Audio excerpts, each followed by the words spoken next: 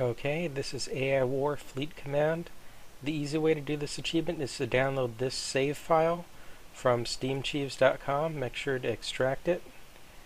And once we have it extracted, we need to copy it into the AI War Fleet Command save folder, which is inside the AI War folder, inside runtime data, and save. So we're going to need to copy it from there to here.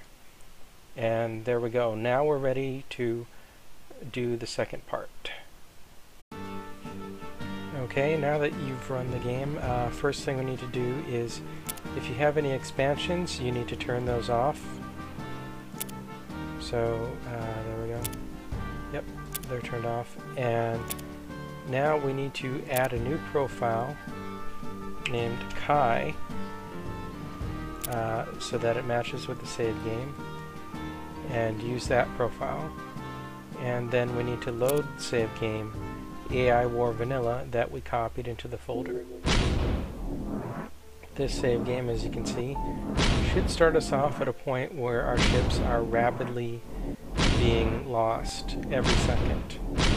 And in order to make this go a little bit faster, we can simply increase the speed by hitting the plus key on your numeric keypad.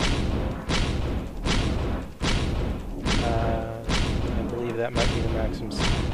And even at the max speed, this can take a bit, because that's a whole lot of ships to lose. Those poor ships are just being sent straight to the meat grinder.